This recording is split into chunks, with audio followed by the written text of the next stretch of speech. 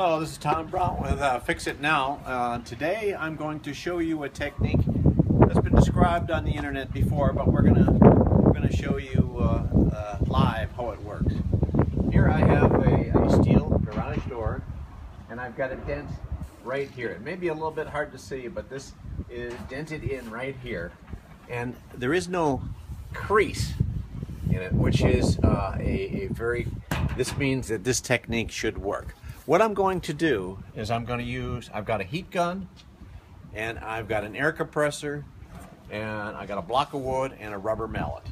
What we're going to do is we're going to heat this up and then blow compressed air on it and put a little bit of pressure on this, and this thing is supposed to pop out. The theory is that metal, like this steel or aluminum, has some memory, and it will pop back into its original position, especially if there are no creases in the dent area. And in this case, there are no creases. So here I've got my Chicago electric heat gun. It's a 1200 watt heat gun.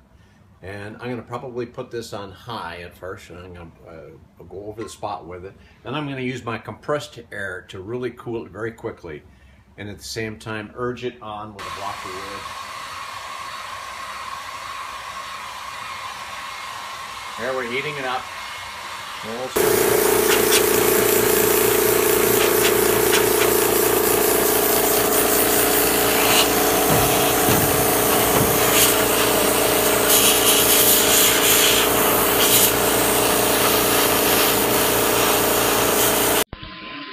This video is about garage door dent repair. The tools we used were a heat gun, compressed air, a rubber mallet, and a board, either 2x4 or 2x6. The process steps we used: we heated the area, then we rapidly cooled the area with the compressed air, and we pounded out the dent with the board and the rubber mallet. We repeated this process over and over again until we got maximum improvement. This picture shows the final result of our efforts. It's a little difficult to see in the picture, but trust me, when I back out of the driveway now, I cannot notice the dents in my garage door. So this process works. It's not perfect, but keep repeating the process steps until you're satisfied.